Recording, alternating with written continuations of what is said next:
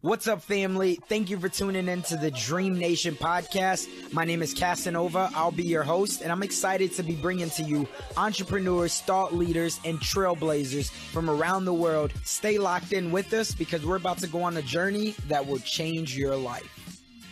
Hey, Dream Builder. This episode is powered by Design Crowd.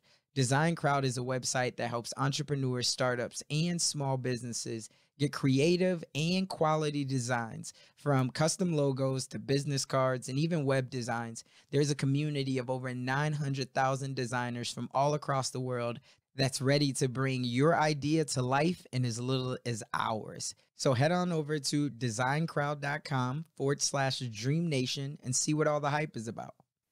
What's up, Dream Builder? We are back again, and I'm excited about this episode because we have somebody on the show that has so much substance, and he's going to talk to us about the power of positivity, the power of tribe, and the power of not quitting. And I think for where we are in life right now, there's a lot of people that are just on that edge of like, man, do I quit? Do I give up? Or do I pivot? What do I do? And so today we have an expert on the line. Please help me in welcoming my brother, Mr. Christopher Worth. Chris, you want to go ahead and say what's up to Dream Nation? Dream Nation, how are you? And I appreciate the opportunity. I'm excited to be here today. Oh, man, we're excited to have you, and we're blessed to have you. So I always love to make sure that I can give the proper introduction to each and every person that comes on the show. And the way that I do this is I compare us as entrepreneurs, thought leaders, change makers, to superheroes. And the reason being is because we're constantly flying around the world. We're putting on our cape and we're trying to solve some of the world's biggest problems. So here's what we know. Behind every Superman, behind that S on the chest, there's a guy named Clark Kent. And sometimes we know how to describe him, but sometimes we don't. But what we don't know is behind the S on the chest of Chris Worth. Tell me, who is that Clark Kent? That's an awesome question. And I've been fortunate to be a guest on a bunch of podcasts. And I think this question is so different, but behind my S on the chest, I think is somebody that is really looking to discover what's the difference of good versus great versus the best. And for me, I think as I recently turned 42, when you get to that point in life, kind of when things are a little bit different than in your 30s and 20s, I've just been super interested in finding out about other people and sharing their stories. And for me, I'd say I'm insanely and intensely curious of what makes the best and what makes everybody else the rest. Man, I love it. So talk to me about when you grew up, when you were growing up. Give us a background on your childhood, because obviously where you are today is not what it always started off to looking like. So were you somebody who you were always genuinely curious? Were you somebody that you were always outgoing? Were you more of a shy kid? And then at some point you started to break out of that shell? What did that look like for you? I think if you ask my parents, you'll probably get a different story. I always was very much into sports. I played 2 sports in college. I coached high school and college basketball for a few years. And for me, when I was young, I was always playing sports. Football, basketball, and baseball were my main 3. I also played tennis at a pretty high level. And what I didn't realize was I was always interested in people that were the best of their field. So obviously I first followed a lot of athletes, coaches, teams. In regards to me as a child, I have 2 amazing parents, still married to this day, super important and influential in my life, always encouraged me and supported me in many different ways. I think from a childhood, I was a little bit of a class clown per se. I liked the attention. I was, the guy always trying to make people laugh, always trying to encourage people in some way, shape, or form. And I think, when you're 8, 9, 10, 11, 12 years old, you probably don't do it the best way. So even though I can laugh now and say I was a class clown, I know for a fact there were teachers and classmates who were probably like, all right, we need you to calm down a little bit. It's okay not to always be front and center. I got you, man. Trust me, I was exactly that way. And it's funny because I think that those are the people who become the greats, right? It's because you don't allow somebody to suppress that dream or that kid that you are on the inside.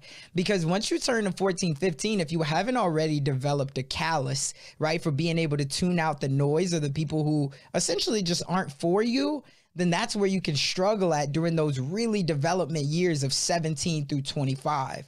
Right. Because it's always different stages. And so I think that that's part of the reason why we're here today. And I'm sure somebody that's out there listening at this or watching this, they're like, yo, that's the exact way that I was feeling when I was younger. And so I know that I'm on the right path. Right. So talk to me about where did positivity become, because now you teach people about the power of positivity, but was this something that, where did it all come from for you? Because you could be teaching a lot of different things, especially when you say, hey, I was a high performing athlete, right? Most of the time, then we start to talk about a peak performer or habits or things like that. But teaching positivity is a little bit different. Where did that come for you? Yeah, it's interesting how things kind of come to form. And obviously there are a bunch of people that at an early age, they, plan their entire life out. I need to go to this college and this med school, and I need to get this residency and fill in the blanks. But for me, it goes back to sports. And what I didn't realize at the time was how you approach every day, every practice, every game, every win, every loss. It has a huge impact down the road. And for me, I started to watch a lot of people, and it started with my parents always encouraging me to read and to find out what else was out there. And my father was a big supporter. He coached me in everything other than football. And he was always giving me different things to read, different things to watch. He was always encouraging me whenever there was something on TV about a player or a coach, somebody that was interested. He would say, hey, Chris, check this out. Or, hey, he'd leave an article for me, whether it was a newspaper or magazine. And what I realized over time now when I look back is that I was fascinated with people that approach things a little bit differently than the other people that had that mindset of I'm not going to take no for an answer. And you talked about callousing, people who weren't for them. Not that I'm a fan, but you look at somebody like Tom Brady, who was drafted in the 6th round. He didn't play in college until his senior year. He was always, the guy behind the guy. And his first couple of years at Michigan, he was, a couple guys behind the guy. And he didn't allow it to deter him. And what he did was he controlled the controllables. He couldn't control who was going to draft him or not. He couldn't control which team he went to or which quarterback in front of him played well or didn't play well. But he focused on his mind and his mindset. And I realized early on, somebody that was a huge influence to me was Zig Ziglar. He was somebody that epitomized the mindset and having a positive attitude. And one of his quotes that I absolutely love is, a positive mind or a positive attitude won't get you anything, but a positive attitude will get you anything better than a negative attitude will. And if you think about that for a second, you break it down, it's very simplistic to read and to say and to hear. But if you take it a step further, of what it really means is a positive attitude gives you an advantage over anybody or anything that has a negative attitude. It doesn't mean that you're guaranteed to be successful. It doesn't mean if you and I were competing in anything and I had a positive attitude and you have a negative attitude that I'm going to win. But I'm convinced 100% every day of the week and twice on Sunday, if you can approach everything with a positive attitude, you give yourself an advantage over those people, those things, and those opportunities that maybe don't come with that same positive attitude. No, I absolutely agree. I always say, the only thing that you can really protect every single day is your own energy, right? And so what did I mean? It's things are going to happen to you, and you can't control the things that happen to you, but you can control how you respond to them, right? And so if you have that energy that you protect every single day and you inflict that on other people, eventually it just feels like that the world starts to conspire to give you anything that you want, because everybody sees you as the person of positive energy. And so the optimism is a lot of the times what can at least lead you to exposure, and that exposure is what really gives you life. And then other people are always like, hey, that's the guy that every time I see him, he's smiling. So I don't know what I like about him, but I like something about him, because everybody else around me they always got a chip on their shoulder. So I think that's a great point. For you, when you first started to understand that there was power in positivity, what did that look like? Was there one time that you were kind of going through some things, or you saw a scenario was just not the best, and then you inflicted the positivity into this environment, and then people responded back to you and are like, I really love this, or I didn't even know that this was a thing, or what did that look like for you? Going back to what you said prior to that, the idea of energy, I realized that no matter what you are doing, whether it's in a professional setting, a personal setting, with family, with friends, we all bring some type of energy to everything we do.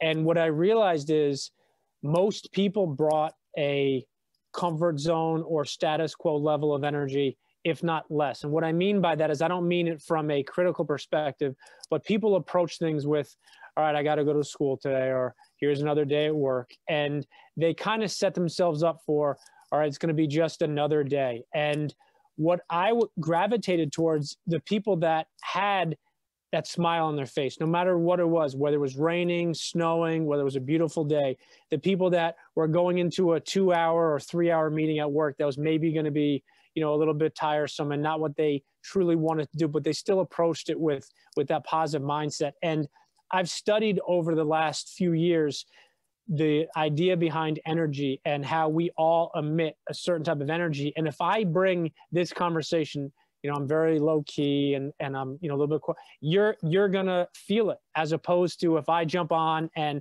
I'm positive and I'm smiling and my body language. And I realized that, as a 5'11" white guy, my goal of playing in the NBA, put me at a Division III college basketball, and that was my NBA.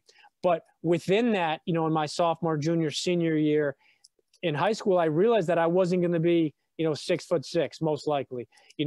I realized that I wasn't going to all of a sudden be able to have a 50-inch vertical leap. But I realized that every single day I could bring that positive energy to practice. And I didn't understand it at the time about the whole concept behind positive energy per se. But I realized that I could control my effort. I can control my attitude, and I can control how much I give of both of those during practice and games. And I realized that as I was watching, there were kids that on my team and other teams that just emitted this extra energy, this extra something. And it wasn't until now, much later on in life, when I realized that it was the attitude, is their energy. And I don't talk about politics or religion because you could start World War 100, but I do believe in the religion of karma and what you put out there. And when you do it in a genuine way and sincerely towards others and to others, it comes back to you tenfold. No, man, that's so, so powerful. And I think that we don't think about those types of things. I know this is something that just happened to me this morning, so it's very relevant. My daughter, I have a 3-year-old daughter, and she was definitely on, 10 today, to say the least. Right? There's a lot of fights going on, and I'm like, Mom, put your coat on and your socks on, and she's just fighting it. Well, anyway, I found myself getting frustrated, right? And not to the point that, like, I was going to yell at her or anything, but I mean, it's just like, oh, my God. And that's exactly what I did. And here's what I did. And I just told one of my brothers about this today, one of my best friends. And I said, you know what? I found myself this morning that even when I was like, man, I got to deal with this again, but I reframed it really quickly. And it was not that I got to, but it was I get to. Right? Because these are first world problems that a lot of us are looking at. And it's like, yo, people would die to have the problems that we have.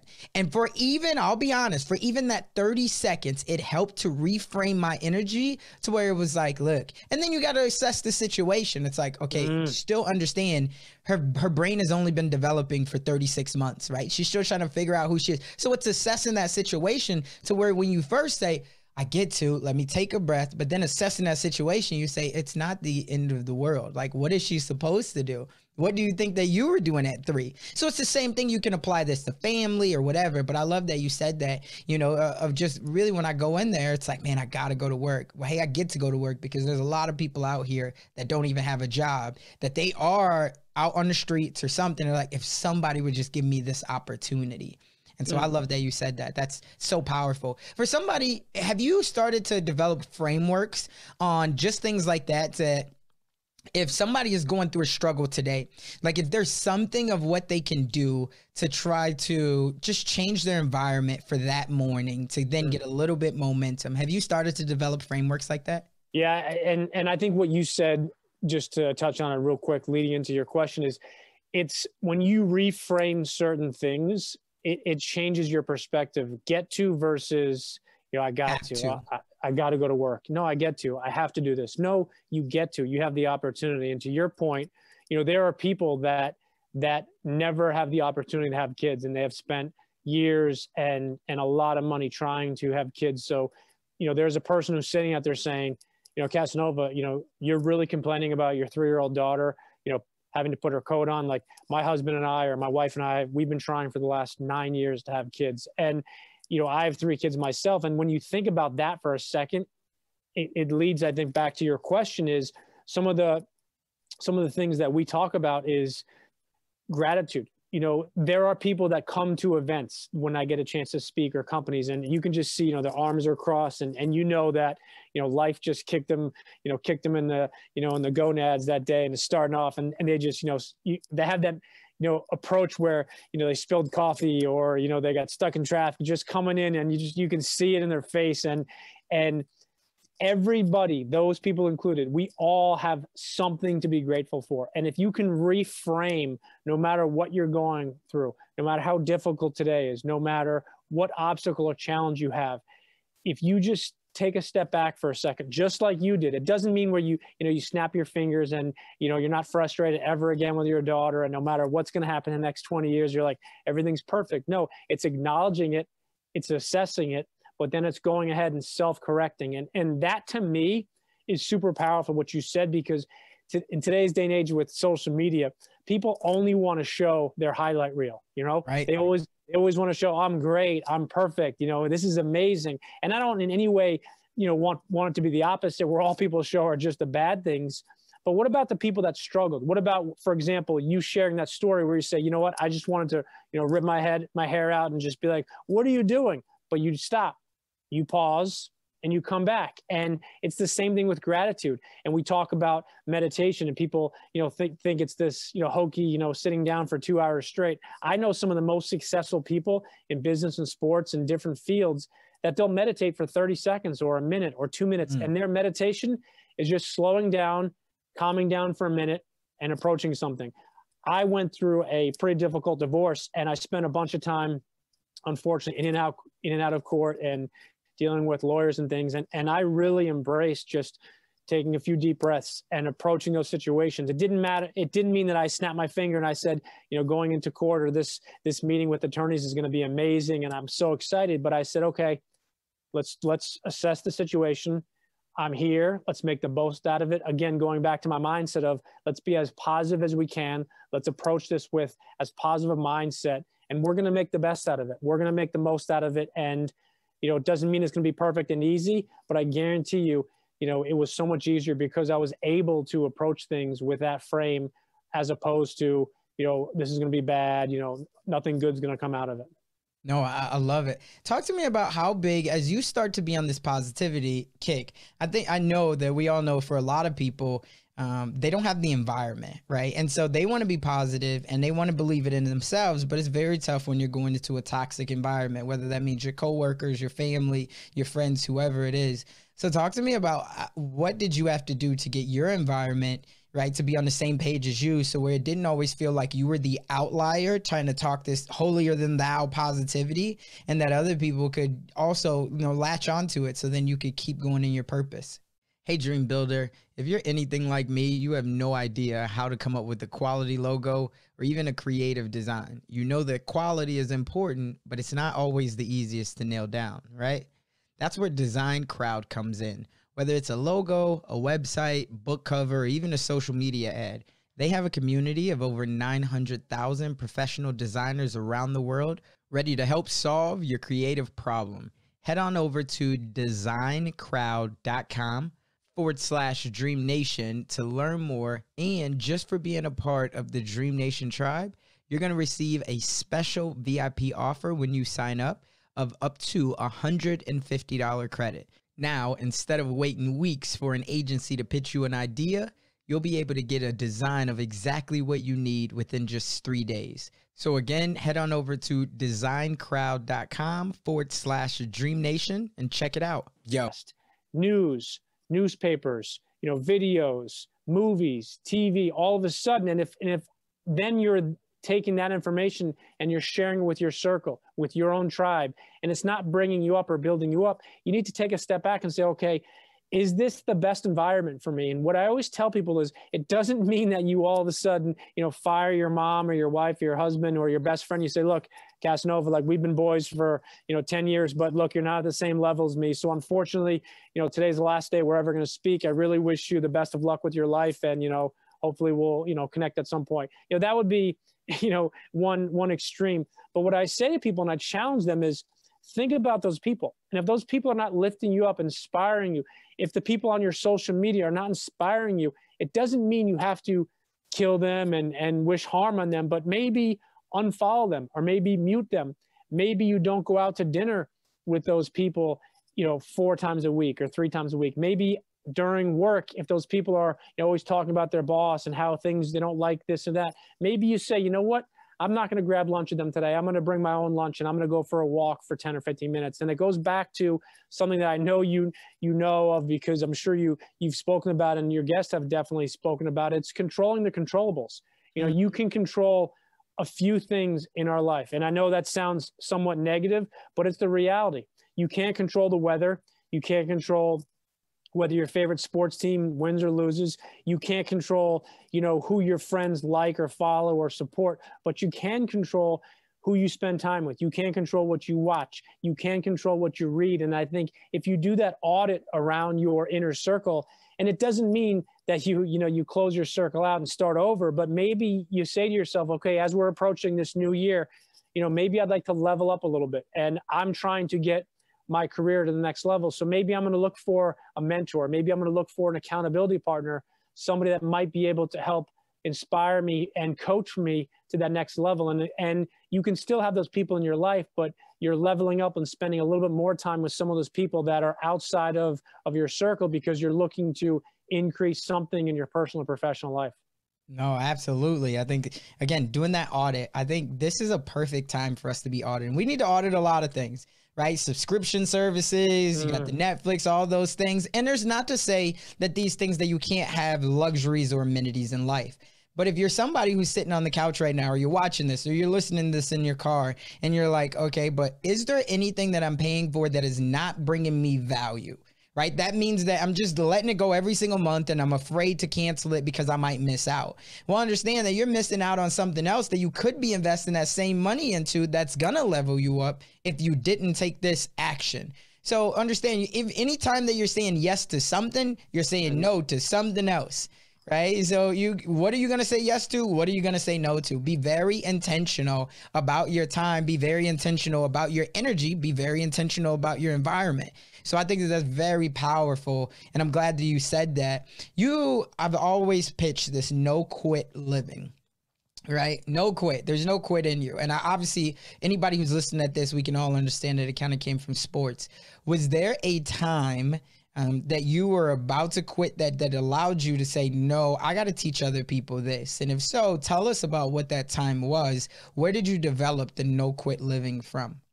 Yeah, that's a really, really good question. And I get asked that quite often in some way, shape, or form. And for me, there wasn't one specific moment that I can trace back to saying this was my quote unquote, the one time where I built this no quit attitude or mentality. What I realized was there were many times. And what I mean by that is with sports, there were many times where I didn't want to practice. I didn't want to work out. I wanted to go out with friends. I wanted to hang out with girlfriends, and I didn't want to do those things. Then in business, there were times when I didn't want to make those extra phone calls, and I didn't want to get to the office early on a Saturday morning and spend some time during the summer when some friends were doing, some of those other fun things. But I realized is every single great person, and you fill in the blank of the field, profession, they've all had those no quit moments. Some are amazingly difficult, some are monumental, but some people that I've had the fortune of connecting with, they've had so many no quit moments in their life. And for me, it goes back to sports, but it goes all the way through, my life. And the most recent one was going through a very difficult divorce where, I could have quit and given up in many different ways for my kids and just say, you know what, it's getting difficult, and you know what, it's not worth the fight. It's not worth the effort. And for me, one of the things I do with my clients is we write what's called a legacy statement. A bunch of people call it different things, mission statement, what do you want people to say at your funeral? But the legacy statement is, what you want your kids or your grandkids to say, in 20, 30, 40 years. And for me, I want my kids and or grandkids down the road to say that I epitomize this no quit mentality where I got knocked down many times. And when most people would quote unquote give up and would have, thrown in the white flag, I got up every single time and I learned, I grew, and ultimately I had the vulnerability to ask people for help along the way. And that for me has been something that I've opened up myself to, especially during this last year, but the importance of being vulnerable and asking for help, and not from a handout perspective, not from, hey, Casanova, open up your wallet and give me some money help, but from the place of, something that I don't know, or you've been somewhere I haven't been yet, and I want to learn from the best. I want to grow and I want to level up. And I think when people are vulnerable and they ask for help in that way, amazing things happen. Oh, man, absolutely. I mean, that right there, if somebody's really paying attention and they're not just listening, but they're actually hearing you saying that, to say, if you reached out to me, if anybody reached out and said, hey, Casanova, I would love, or hey, Chris, hey, I would love to get, some support from you. And I know that your time is very valuable. I'm not looking for a handout, but here's what I know. I have a lot of respect for you, and you've been some places that I haven't been, and some things that I don't know. So I would love to just hear your perspective on something. I'm definitely down with just sharing what I'm going through. I'm already taking a lot of action, but here's where I'm getting stuck. Please let me know if you have 5 minutes. I'd love to just share it and hear your perspective. That right there will get you into, that is a hack right there. That will get you into so many doors, because people understand. One of the things that I learned early on was persistence respects persistence. And it doesn't mean that you have to be beaten down the door, but what that means is you have to show up, you have to follow up, right? Those two things. You show up the first time, but then follow up. And you're like, hey, I'm still letting you know, I know your time is very valuable. I'm still taking action over here. There's just this one thing that's still bogging my mind. I believe that you might have a solution for it. And that I'm just a big fan of yours, as I said a month or two back. If you have 5 minutes, please let me know. I'm willing to meet you wherever you are. Zoom meeting, come to California, whatever I need to do. That right there is how you can get your next coach or mentor. You just got to send 2 of those messages and you're probably in the door. I'll tell you what, you said something that is so important. And I've had the fortune of having some pretty big guests on my podcast, and people always ask, well, how'd you do it? And I always share, I'm like, you want the secret? I'll tell you. And, they grab a pen or they take their phone out, and I say, it's about being persistent, but it's also about being respectful. And you said something that I have to just touch on for a second. You're not asking for 3 hours of somebody's time.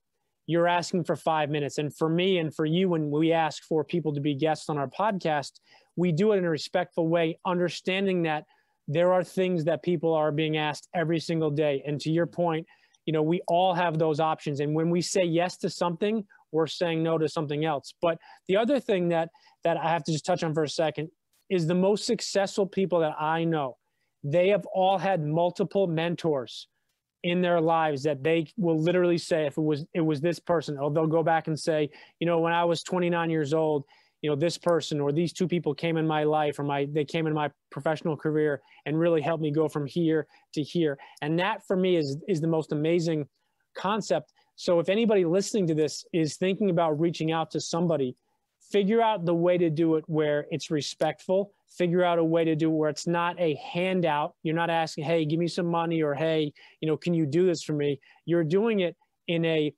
very professional way. But if you know that, and you truly believe that at some point they have had multiple people that mentored them, they're going to return the favor. And I think the other thing I always say, my dad always taught me, is if you never ask, the answer is always no. Facts. No, it's so many gems. I hope so. That right there can change anyone's life. That right there is an amazing tip. So I love it.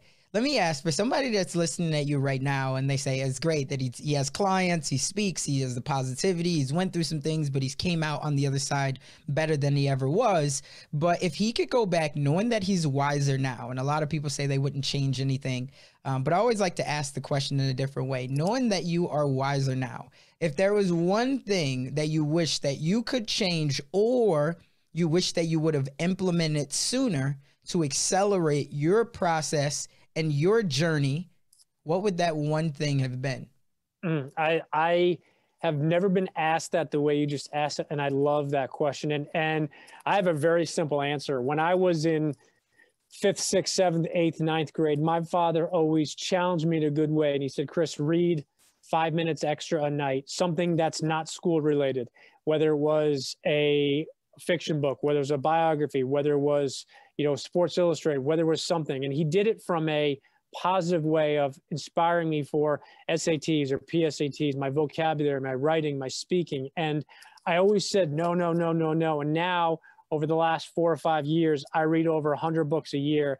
And my dad and he jokes, he said, well, let me get this straight. He said, so when you were in 7th grade, when you had no kids and no businesses and none of this, you couldn't read 5 extra minutes a night, but now you can read 100 plus books. So for me, the reason I preface that is if I could go back, I would have jumped into the personal development or the self-growth world from a student a little bit earlier. And I think the reason why that's important, but it has a side note to it, is you have to be ready for it. And what I mean by that is you and I could be best friends, and you could be a huge believer in going to conferences and reading a bunch of personal development books, and you try to get me into it. But until I'm ready on my own to do it, it doesn't matter how you say it, doesn't matter what you say it. So although I'd like to have started that, I think fortunately and unfortunately, I don't know if I would have been in the right frame of mind, but assuming that I would have been, I wish I'd started that in high school,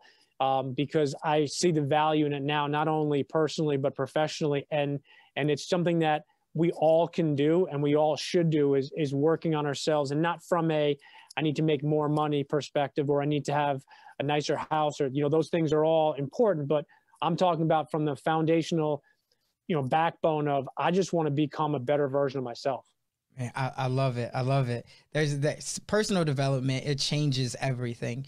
It does. Like, information changes situations. You have to go get the information. But just like you said, I mean, you have to be open, because something that I learned along the journey, and I thought that it was so true. You cannot say the wrong thing to the right person, but you can't say the right thing to the wrong person. And sometimes they're just in the wrong season, or it's not even the wrong season.